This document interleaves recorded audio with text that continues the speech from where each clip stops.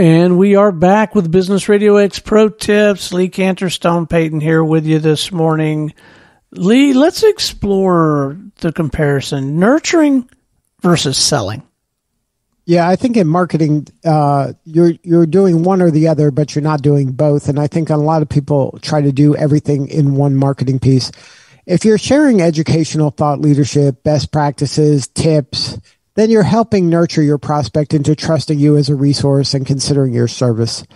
That's not the time to necessarily ask for the order. That is a time of, hey, I'm a good corporate citizen. I'm sharing information that I think is useful and that's important.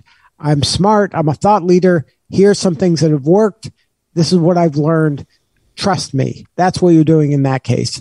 When you're selling, that's about asking for the business. That's making a recommendation on how they can solve a prospect's problem. That's something else. Then you're asking for the order. Then it is appropriate to ask for the order and sell somebody actively. Do one or the other, but don't combine them both in one marketing piece. And understand that when people are checking you out, which they have a different mindset at different times. So when you're nurturing, nurture, and when you're selling, sell, but don't do both simultaneously.